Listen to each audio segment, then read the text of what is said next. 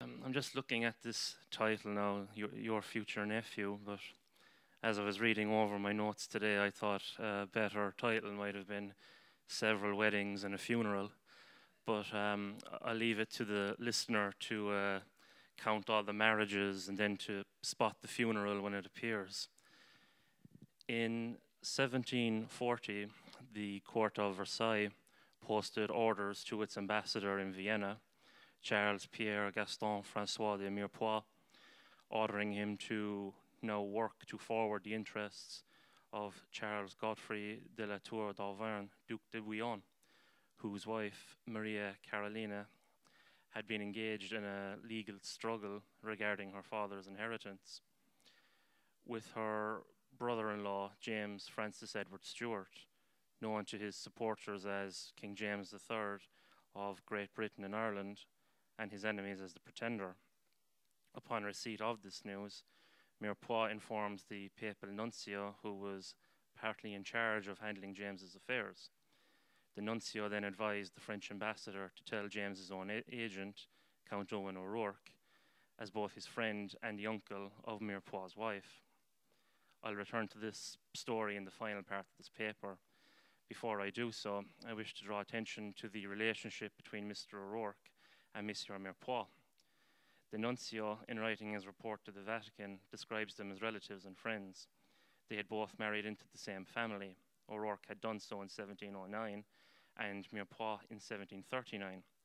This family, the Beauvau, were members of the nobility of the Duchy of Lorraine. The Beauvau family originated in Aquitaine and came to Lorraine in the service of René of Anjou, from whence they strengthened the lineage of their family through marital alliances with the families of the Lorraine nobility. The Beauvau would continue to strengthen their family through marriage in the 18th century, and as shall be seen and alluded to, with members such as O'Rouerke and Mirepoix in Vienna, they maintained links with Austria, but also with Versailles through Mirepoix, and Rome, where James Stuart resided, through O'Rouerke. Furthermore, another in-law of this family, the Marquis de Stainville, acted as the Duke of Lorraine's envoy at Versailles. So as we can see, the family had very strong connections to two of Europe's most important courts, and they also had links to James Stuart in Rome, and through James Stuart, they have a link to the Vatican. Tonight, I'd like to illustrate these connections, but with specific emphasis on O'Rouerke and Mirepoix. The first half of this paper will explain the background and activities of O'Rouerke and his relationship to the Beauvau family and their transnational or transaulic network. The second part will introduce Mirepoix, and lastly, the third and final part details the court case alluded to at the very beginning that involved both O'Rouerke and Mirepoix on seemingly opposite sides. Due to the very piecemeal nature of the archival evidence in Nancy, Paris, London and Vienna, O'Rouerke's early life would appear to be rather difficult to trace. He died in Vienna on 4th January 1743, with the city newspaper, the Wienerische Diarium, noting his age as being 82. This would therefore put his date of birth as having been in or around the year 1660. We would know almost nothing about his family but for a certificate that was drawn up at the Stuart court in exile in 1708. His father's family, the certificate claims, were in turn the heirs and possessors of the estate of Cara and other lands in the county of Leitrim in the province of Connacht in northwest Ireland. This certificate does appear to be corroborated by a genealogical tree outlined in the 17th century manuscript known as the O'Clery Book of Genealogies.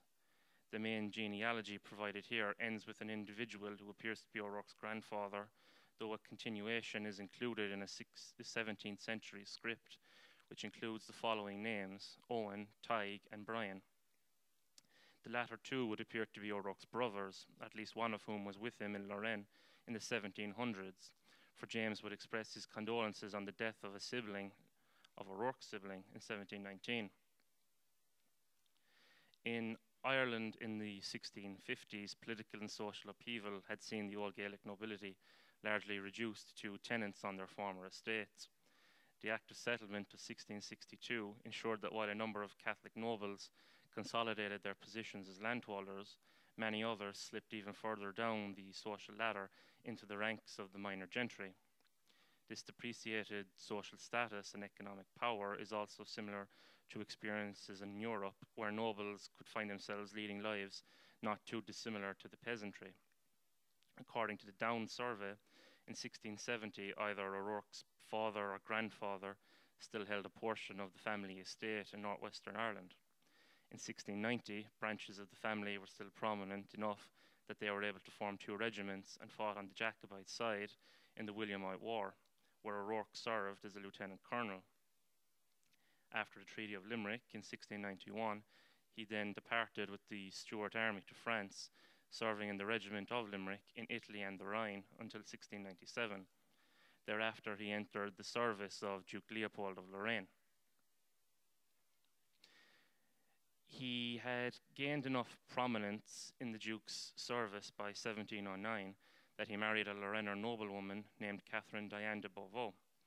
Her brother Mark had served with Duke Leopold of Lorraine in the Imperial Army during the Great Turkish War, and he would ultimately become Leopold's court favourite.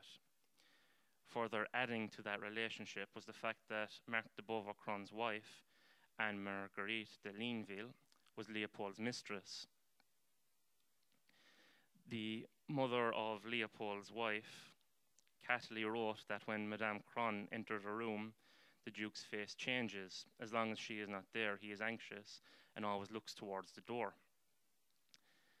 As for O'Rourke, when he proposed marriage to a member of the Beauvau family in 1709, he found himself out of ducal favour, largely by the efforts of his intended bride's brother, Mark de Beauvau-Cron.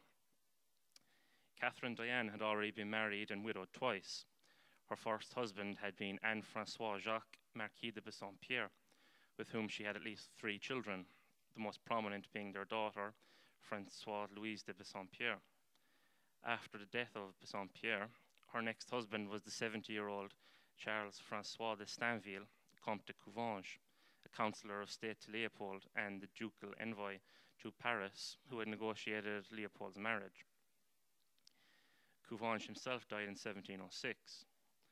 Now widowed, Catherine Diane appears to have been a rather formidable woman, engaged in court cases regarding the estates of her husbands.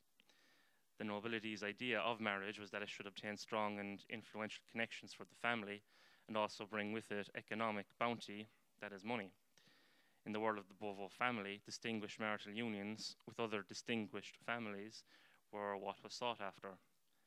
At which point O'Rourke proposed marriage is unclear, but the sources would suggest this took place around mid to late 1708. Mark Beauvau-Cron wrote that, and I quote, "What raises us against this ridiculous project is the well-founded suspicion that we have against his nobility. Indeed, some appearance is that a man who gives himself to be of a distinguished condition has aged in a regiment of infantry without being able during 15 years to acquire the rank of captain. For the last 10 years he has lived in Lorraine. We have known him to have no other relatives than another bodyguard of His Royal Highness Leopold," unquote. O'Rourke would declare to the Duke that it was a misfortune to be a stranger. Yet on the other hand, an examination of the array of foreigners who had followed the Duke's court reveals a wider trend of marriage and integration with both the Lorrainer nobility and bourgeoisie. Cron's letter is telling and reveals a family aware of the problems of association with someone of a known background and deeply troubled by a mésalliance. And I quote, "You know as well and better than I, in England and Ireland, the vassals often take the name of their lord, and the servants as of their masters or godfathers. So whatever the name may be of an illustrious family, it does not follow that those who bear it are of the same family. I led her to Monsieur de Charmel, their uncle, and his eloquence, armed with all the power he has always had over her, has only been whitening. Her mother's remonstrances have been useless. The presence of her children, whom she has seen at her uncle's home, did not touch her. I have found in the protection that His Royal Highness has granted me on this occasion remedies which ought to put an end to this fine passion. He has made her say that if she would continue on, he would deprive her of her apartment at court, or to the gift that he had made her of Morley, the estate, and that he would deprive her lover of his majority, and to prevent an incartade, he sent him to Paris, unquote. While it's quite common for a nobleman to marry a woman who was seen to be below his station in order to secure a portion of her family's wealth, for a noble woman to marry below her was less common, though these unions could also prove beneficial and allow the husband to don his new wife's status. Cronn clearly believed O'Rouerke to be an impostor, not an uncommon possibility in an early modern Europe obsessed with false identities, and that individuals might not be what they claimed.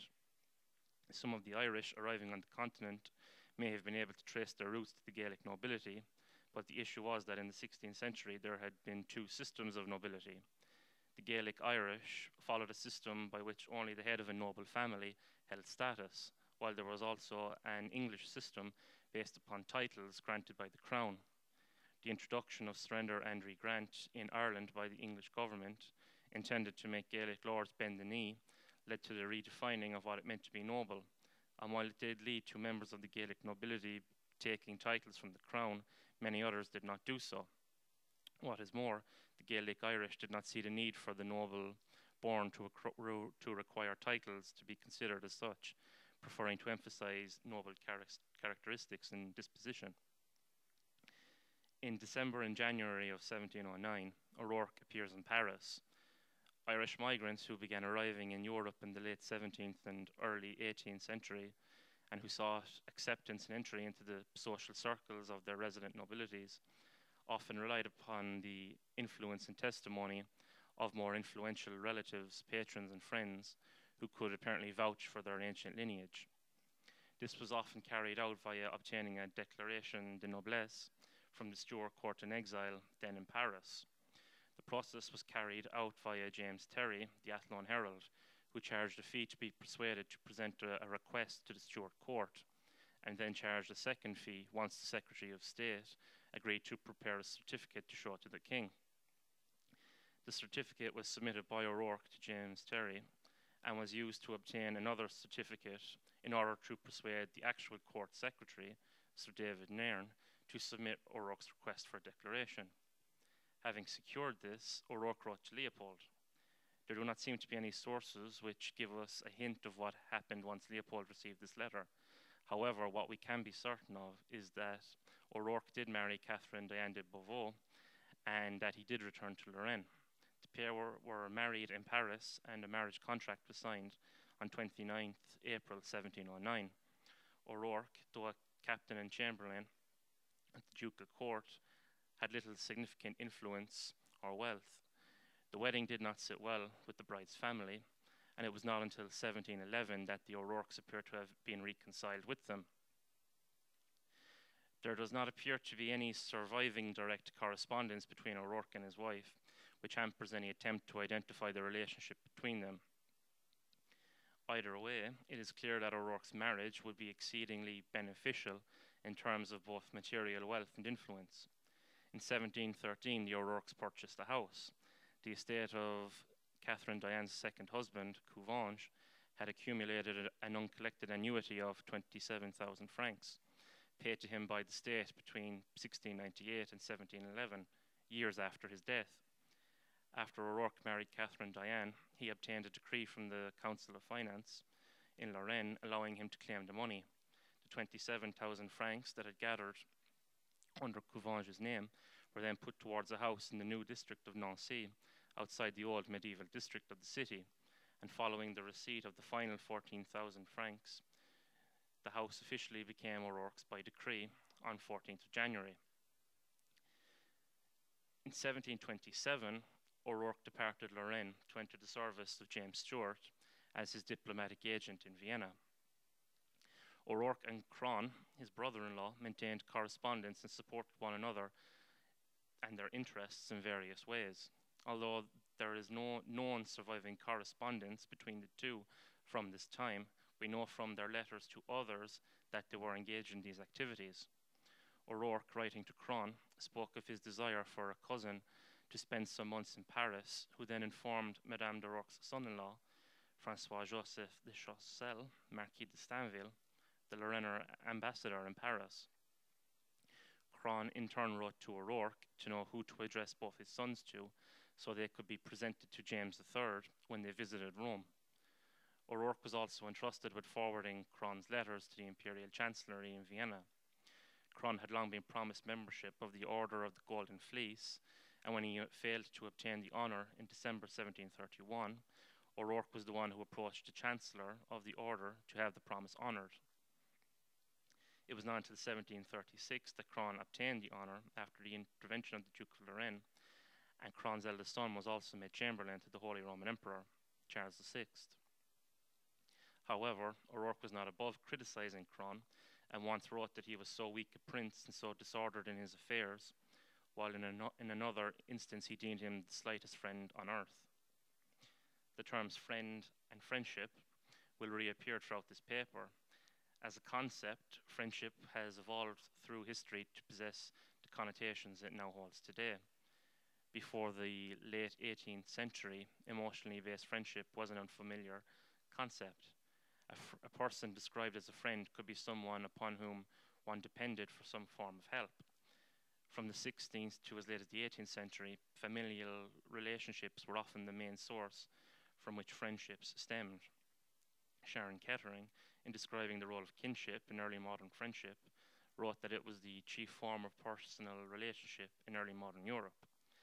Kinsmen voluntarily provided assistance from family, affection, loyalty, duty, and the need to maintain honour, while its reciprocity was voluntary, not obligatory, because participants were already joined by permanent ties of blood or marriage. Further extending this family network is Catherine Diane's son-in-law, Stanville, in Paris, who was also in contact with O'Rouerke when the situation required it. Attempting to further the interests of a cousin in 1729, O'Rouerke wrote to Stanville's secretary in Paris to request that they bring the young man to Versailles from time to time to further his education and cultivation as a gentleman, and that they might find a place for him in the Regiment de Clare. In closing his letter, O'Rouerke divulges a piece of intrigue from Vienna relating to British and Austrian diplomacy and the prospect that Britain might abandon its alliance with France, with O'Rouerke stating, "Expect me not to tell you at random, you will make use of this as you judge proper." How common it was for O'Rouerke and Stanville to disclose other similar pieces of court intrigue is a mystery, as there is no further known surviving correspondence between them. One might suspect, however, that it was not an uncommon occurrence based on O'Rouerke's letter. For Stanville's interest, O'Rouerke could be a channel to contact Lorrainers in Vienna without the Duke of Lorraine knowing. Duke Leopold had died in 1729 and had been replaced with his son, Francis Stephen, who disapproved of a marriage project between his sister, Elizabeth Therese, and a member of the court of Versailles in 1729, despite the enthusiasm of their mother. Stanville, whose sympathies lay with the French, had been at the centre of this endeavour and was to endure the most of Francis Stephen's displeasure.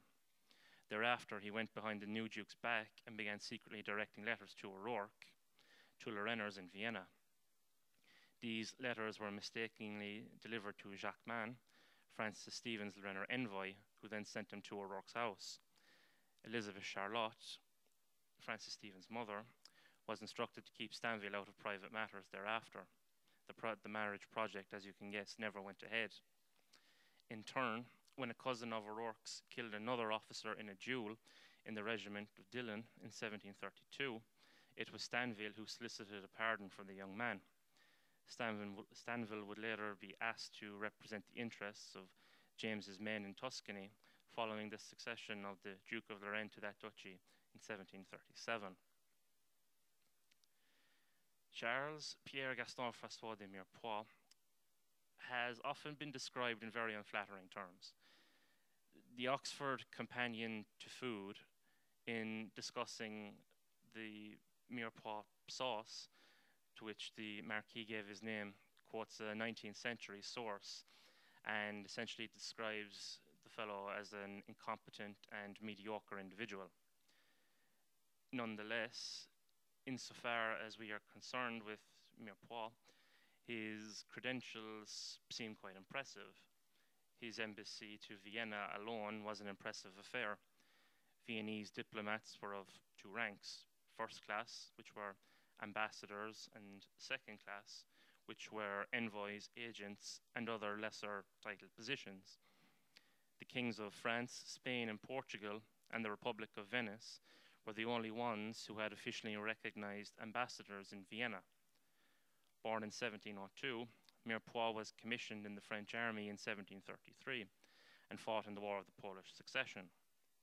He had married Gabrielle Henriette Bernard, the granddaughter of the financier Samuel Bernard, Comte de Coubert, in 1733, and received a dowry of 800,000 livres. This marriage ended in 1736 with the death of Madame at age 15. He was made French ambassador to Vienna in 1737, the first French ambassador there since 1733. As French ambassador, he was in receipt of a salary of 60,000 livres. At some point, Mirepoix became involved with the daughter of Cron. Cron's wife, having been the mistress of Duke Leopold. When they had their second daughter, Anne-Marguerite de Beauvoir-Cron, she was believed to be Leopold's child. Therefore, when she was of an age to marry, a husband was needed who would be of a suitable rank to marry the child of a prince.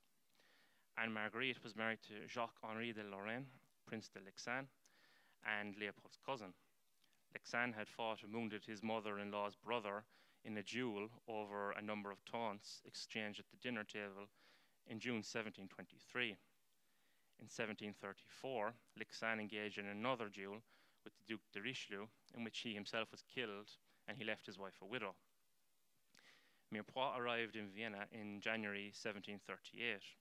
The British ambassador, Thomas Robinson, who saw him in June, wrote that Mirepoix has much the air of a Frenchman of quality and was very new to his job, although his commission, character, and nation would ensure he was successful. Mirepoix met O'Rouerke within 2 days of his arrival in Vienna, and the Marquis, with great civility and compliments, received him expressing hopes to enter into a friendship. And I quote O'Rouerke, "I was indeed something astonished at these extraordinary caresses at first sight, and as I have been told beforehand, that he inquired after me and expressed a desire to see me. I could conclude nothing else from this kind reception, but that his instructions were particularly favourable to your Majesty, that is James, his cause. Though in point of politics, I found his carriage to me a little too open for this mysterious place. He engaged me to dine with him, and after dinner took me into his closet, where after some slight questions on the manner of living here, he made a preamble to engage me to be his friend in a secret, with which he was to trust me, and on which depended the happiness of his life. And what should this be but a love secret? Mirepoix's attempt at marriage appears to have been romantic, for Mirepoix was in receipt of an annuity of 20,000 livres from his first wife's family on the condition that he did not remarry. As one commentator from Versailles noted in 1738, Madame de Lexan was not rich. The Prince and Madame Cron would not allow the marriage, wishing to preserve their daughter's pension of 24,000 livres, and at her behest, O'Rouerke was approached.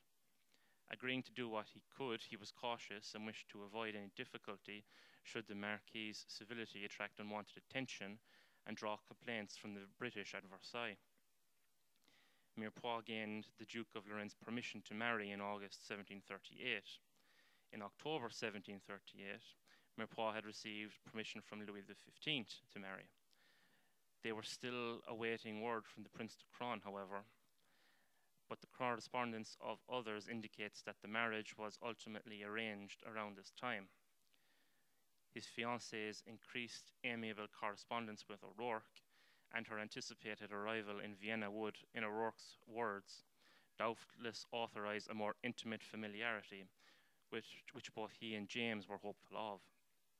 Mirepoix treated O'Rouerke with great civility and invited him to dinner on numerous occasions.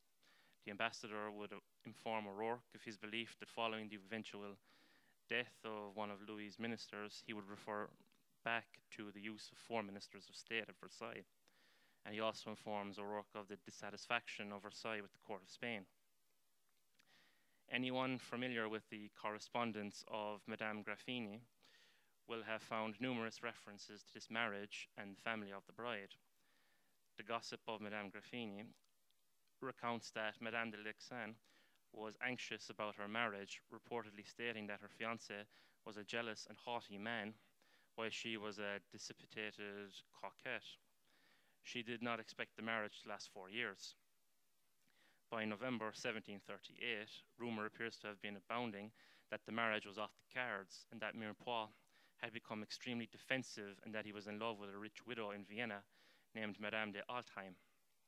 Mirepoix's response was that she was in love with him and not vice versa.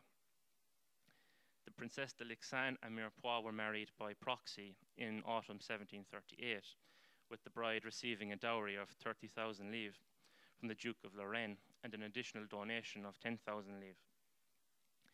In early January 1739, Mirepoix departed Vienna for Nancy, where he formally married Madame de Lexan in Luneville, and then journeyed to Versailles. Here he met Louis XV, who asked him whether he trembled when he spoke with the Emperor in Vienna, to which Mirepoix responded that, as a Frenchman, he trembled before no one save the King of France. He then returned to Vienna with his new bride. The boldness of Mirepoix's tone is corroborated by a letter from the British envoy in April 1739, which details that the Marquis was haughty over ceremonial matters and offended at having to stand at the Empress's table while her daughters sat. Therefore, he forbade his wife from attending on the Empress and, as a result, offended all of the court of Vienna. As a part of the extended Crown family, Mirepoix recommended Stanville's eldest son to Versailles. Monsieur Marquis de Stanville has to leave for Paris these days. He even took his son with him to enter the King's service. This young man has made the last campaign after Prince Charles.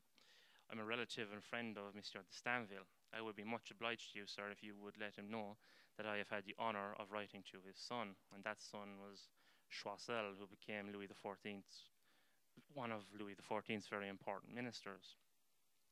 Mirepoix would also be involved in additional matters related to O'Rouerke, which had been unfolding in Vienna since 1738. In 1727, when O'Rouerke first came to Vienna, he had conferred with the Saxon envoy regarding the estate of James's father-in-law, Prince James Sobieski, in Ohlau, Silesia. James had married Sobieski's daughter, Maria Clementina, in 1719. Sobieski had intended for the inheritance to be willed to James's sons, Charles Edward and Henry Benedict. However, since the death of Clementina in 1735, Sobieski's surviving child, Maria Carolina, Duchess of Bouillon, whom he had disinherited following her marriage to the Duke of Bouillon in 1724, had been attempting to re-establish relations with her father and secure inheritance for both herself and her children. O'Rouerke was informed that the estate was so indebted that whomsoever succeeded Sobieski as his heir would not be much better off. Examining the case of this Sobieski inheritance has some benefits. Firstly, it again highlights the work of O'Rouerke in serving and representing James Stuart, but also it highlights the interesting role played by Mirepoix and the French court of Versailles in these proceedings. Sobieski died on 19th December 1737. Earlier in the year, in February, he had bequeathed his grandsons 400,000 florins due him from Poland, in addition to the Polish crown jewels that had been pledged to the Sobieskis in exchange for a loan. O'Rouerke, notified by Pachonet, the papal nuncio, informed James of this on 18th of January 1738. James, however, already knew of Sobieski's demise and had written to O'Rouerke the previous day expressing concern that his children would not inherit much due to the prince's disorderly affairs. Nonetheless, he ordered O'Rouerke to communicate to him all the steps he would take in Vienna regarding the settlement of the affair, and to similarly inform James of what was to be done in Rome. Sobieski had written and rewritten his last will and testament several times, hoping to regulate his property so that it would be inherited by his Stuart grandsons, though the Stuarts themselves believed that the inheritance should be divided between all of the prince's grandchildren.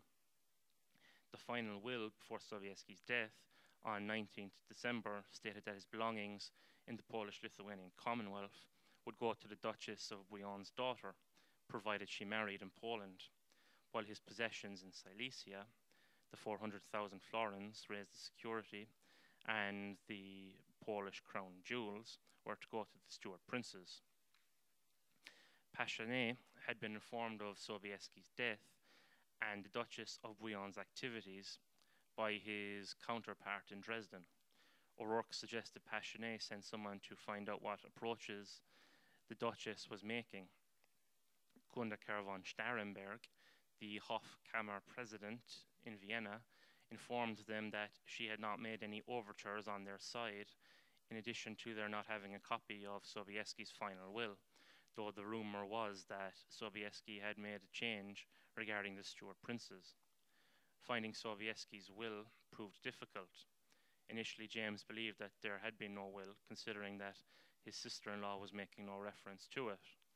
However, he also believed that until Sobieski's final intentions were known, he couldn't press his children's claim. Therefore, while the Duchess searched all out for the final will, James began to believe that no such document existed and that she had been excluded from the last known testament.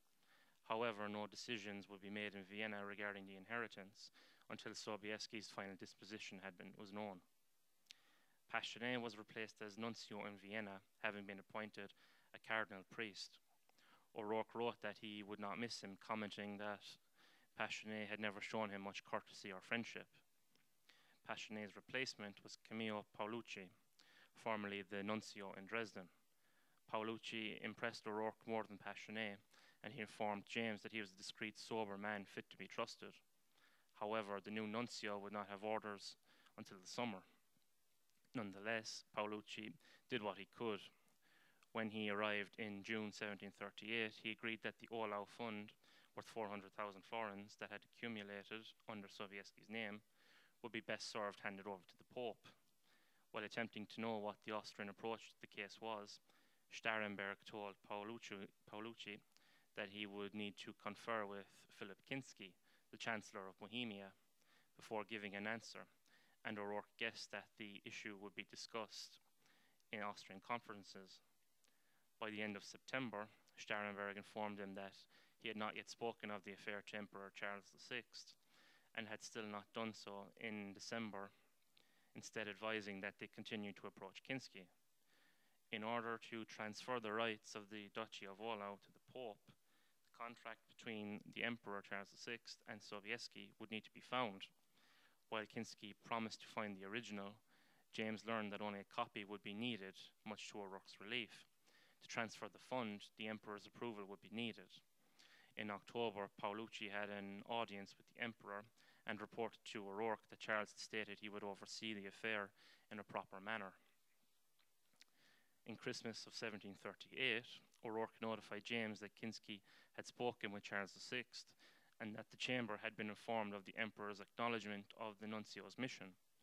Kinsky had initially appeared, according to Paolucci, to be in favour of the Duchess de Bouillon, though the latter's opinion changed in the new year. In September 1739, when the Duchess attempted to visit Ohlau, the Bohemian Chancellor's response was to order that she should not be allowed to dispose of anything there. However, Kinsky's promise to comply with the nuncio's request for possession and payment soon fell to the wayside when he suggested that the nuncio make an affable settlement with the Duchess.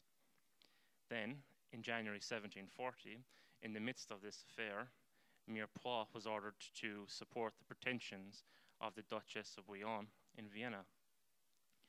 French ambassadors had been ordered to intervene in Sobieski affairs before.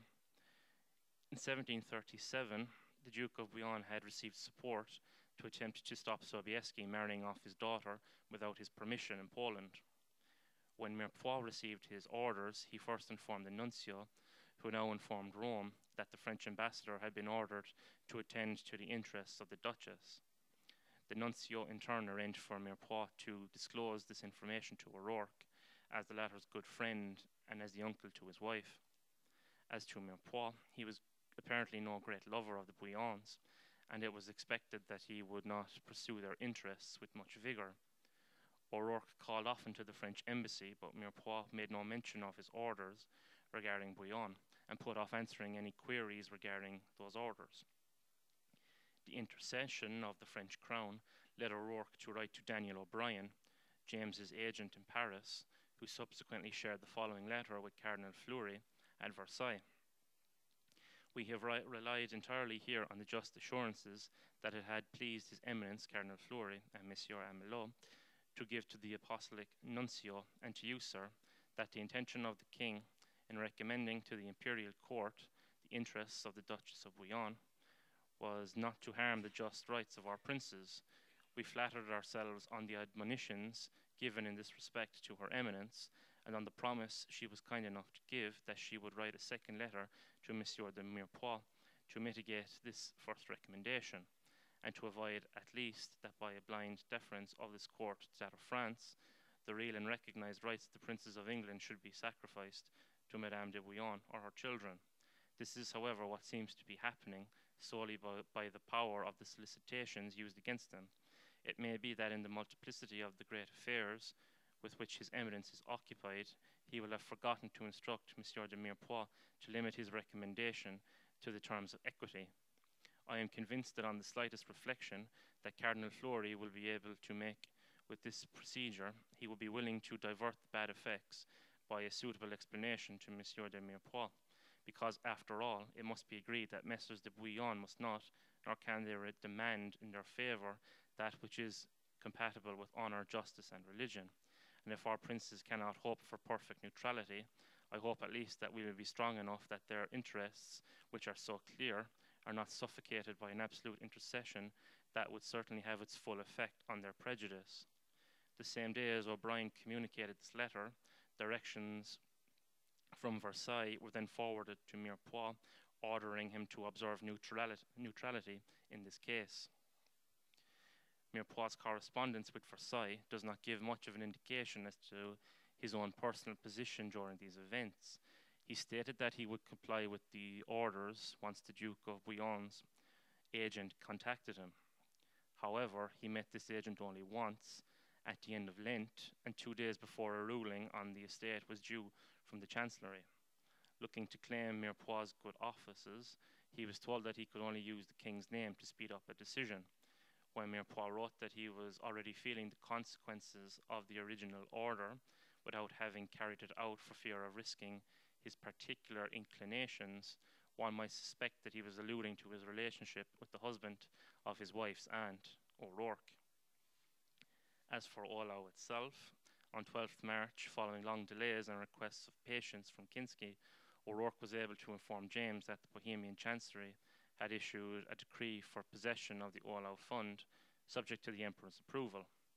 This approval was not initially forthcoming, delayed by the Emperor's Easter devotions and ceremonial duties, and the Nuncio's unwillingness to broach the issue. The delays continued as the Emperor ventured to his summer residency in Luxembourg, and Paolucci continued to rely on Kinsky's assurances.